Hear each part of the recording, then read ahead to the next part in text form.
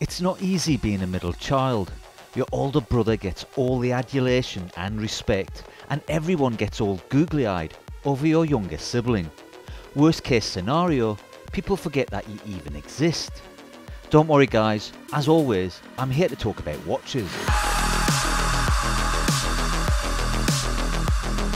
Hi and welcome to Last Watch. If you're new to the channel, then please consider subscribing.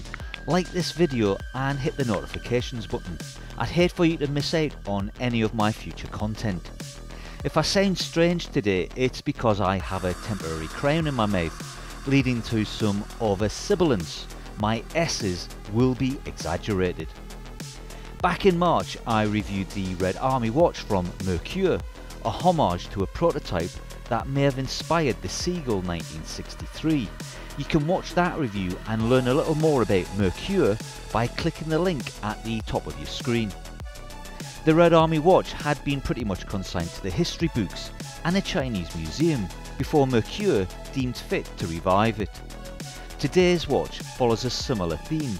This is the Seizenn dive watch from Mercure, a homage to the Seiko 6105 8000.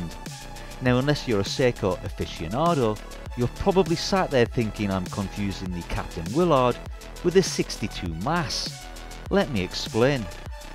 In 1965, Seiko released their first dive watch, the 6217 8000, better known to you by its nickname, the 62 Mass, which derived its moniker from its 62 prefix and the abbreviation of various letters from the words automatic and self-data.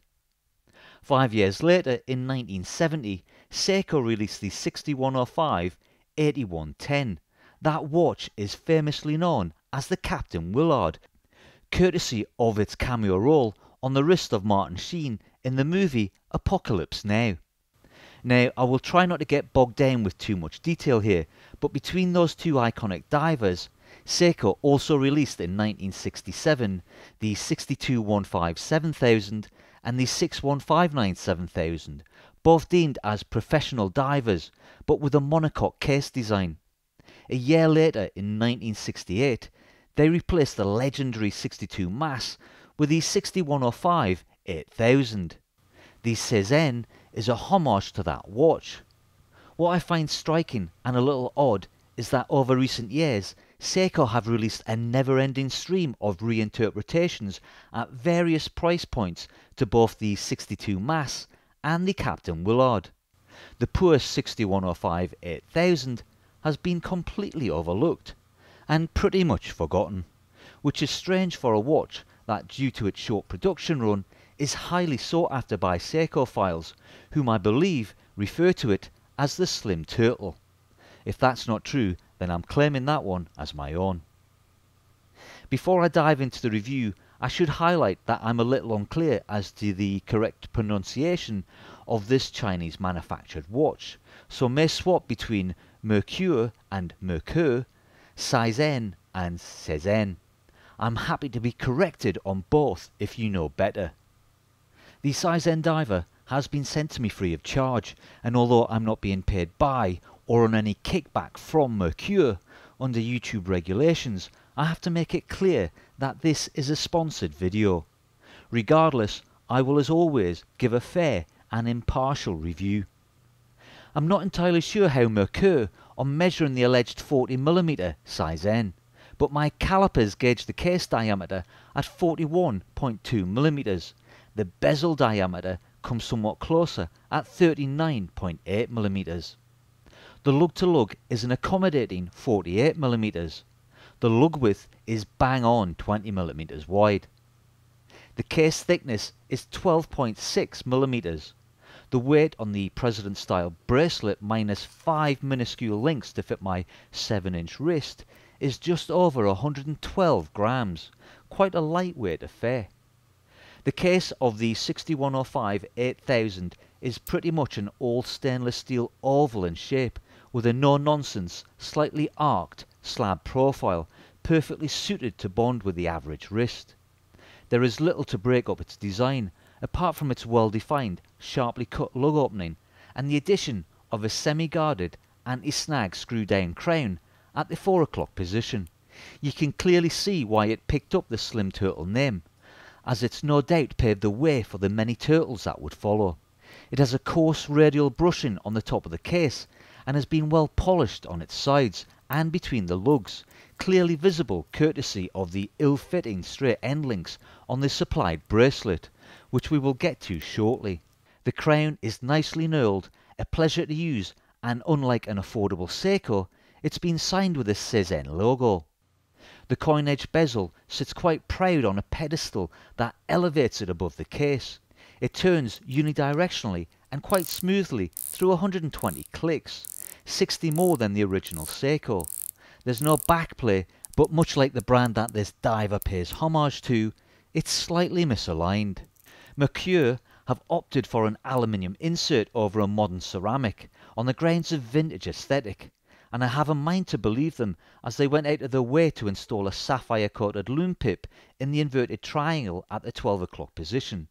They claim a ceramic bezel would have been cheaper to produce. The remainder of the bezel shows the 50-minute markers. The sapphire crystal at first glance appears quite flat, but on closer inspection reveals itself to have the subtlest of domes. It has a chamfered ridge which gives it a jewel-like quality. There doesn't appear to be any anti-reflective coating. The dial is a deep matte black, complemented by a black rehaut. There's a crisp white printed chapter ring framing the applied hour markers. The markers have a polished silver edge and are filled with white C3 loom. There's also a silver framed date window at the 3 o'clock, which has black Arabics on a white date wheel. The numbers appear to sit quite snug and a little high in their window. The Seizenn brand name is printed white just below the 12 o'clock position. If you squint or give it a casual glance, you might convince yourself that it says Seiko. There are 2 lines of printed text above the 6 o'clock position, denoting that the watch is an automatic and waterproof to 150 meters. The bulk of this text is white, with the exception of the 150 meters, which is red. The text is well balanced, maybe a little small, but sits well on a very clean and easy to read, no-nonsense dial. It's also worth mentioning that Seizenn has advertised this as a 200-meter diver, but labelled it with only 150 meters. Mercure would argue that the 150 keeps its appearance closer to that of the original Seiko dial. The handset is extremely well done for such an affordable watch. The baton hour and minute hands are described as diamond cut, giving them sharp edges. Their centres have a defined brushing which contrasts with their polished chamfered edges. They are filled with C3 loom. The seconds hand is a long stick with the ever popular traffic light tip. Under macro you can see a slight overspill of red paint on the loom tip. The tiniest of quality control issues, which is offset by the fact that the central pinion has been capped with a sandblasted and polished disc, a rarity on most watches. I'll throw in a loom shot here, comparing it to a full fat turtle. The Seizenn Diver is on the left. On the right is my Seiko Save the Ocean, reference SRPC 91. The STO is a clear winner. The rear of the watch has a screw-down case back engraved with a bold design of a scuba diver swimming amongst the waves. There's some engraved text with the Seizenn name, its automatic movement, its stainless steel construction, and its questionable boast of it being a pro diver. I say questionable because there's nothing on the watch to back up those credentials, and although I trust the case is safe to swim with, I doubt that Seizenn have thoroughly and rigorously tested their Homage. Apologies if that's not the case. The calibre that powers the Slim Turtle is the Seiko NH35. Interestingly, Mercure's website shows the NH36. I don't plan to crack open the case to confirm this either way. Regardless, both movements offer the same specifications, a 3 Hz movement that hacks and hand winds and comes with a quickset date facility. The 36 offers an additional day display, which would be ghosted on this dial. The movement has 24 joules, ticks at 21,600 beats an hour and has a power reserve of 41 hours. It's rated for accuracy between -20 and +40 seconds per day. Mercure claim that the movements in the Seizenn are adjusted in-house. This particular watch would support that, as it's running at around +2 seconds per day. Or maybe I've just been lucky. The Slim Turtle comes with a President style bracelet that has rolled steel attached straight end links. The links themselves, although very thin, appear to be solid. The outer links are brushed, whereas the central links are polished. The links start at 20mm wide at the lugs and taper to 16mm at the unsigned double push button brushed clasp, which releases to show a pressed metal deployant. Interestingly and awkwardly, the bracelet seems to have been designed or installed in reverse, something my muscle memory couldn't deal with. I have since switched the bracelet around so that it opens as to what I would consider the correct way. The bracelet has push pins for adjustment and only 2 holes for micro adjustment. I have pretty much removed all the available links to fit my 7-inch wrist. Those with a smaller wrist will not be wearing this bracelet. Actually, unless you're a massive fan, I would seriously consider swapping this bracelet for something more fitting of your wrist and the watch. Yes, that was an intentional pun. The Seizenn Diver comes in a fantastic Kevlar style travel case, complete with a polishing cloth, a 2-year warranty, owner's manual, hang tags and a watch clad in plastic.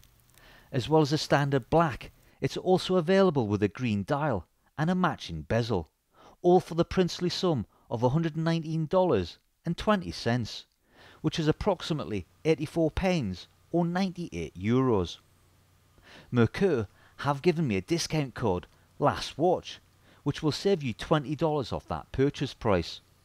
You can use that code on anything they sell across their site, and it will give you a $20 discount on anything between $100 and $199, or a $50 discount on anything over $200. Mercure may be a brand worth watching in the future, as they seem to have an abundance of affordable homages. They also currently have a Kickstarter campaign for their Pierre Paulin double tourbillon, which will cost well under $1,000. How is that even possible? Let me know if you'd like to see that one reviewed on the channel. For all of its little niggles, I think that Mercure have done an excellent job bringing to market yet another long lost watch. They have sympathetically made improvements to the original Seiko design without going overboard, helping it to keep its vintage aesthetic. I'm lost as to why Seiko have overlooked this missing link from the glory days of their early divers. If you're a fan of the original 6105-8000, then buying the Seizenn Diver should be guilt-free, as Seiko seem to have neglected it from their archive and don't give you that option. If Seiko do eventually decide to make a modern reinterpretation, then you can bet your bottom dollar it will come with a price tag 10 times that of the Seizenn. It's not all brownie points for the Mercure. The supplied President style bracelet is woefully inadequate, a bit of an afterthought that actually detracts from a fairly decent homage. I'm usually a big fan of bracelets, but I will quite happily throw this one away. Luckily for me, I have something more suitable in my collection. Let me know what you think of the Seizenn Diver.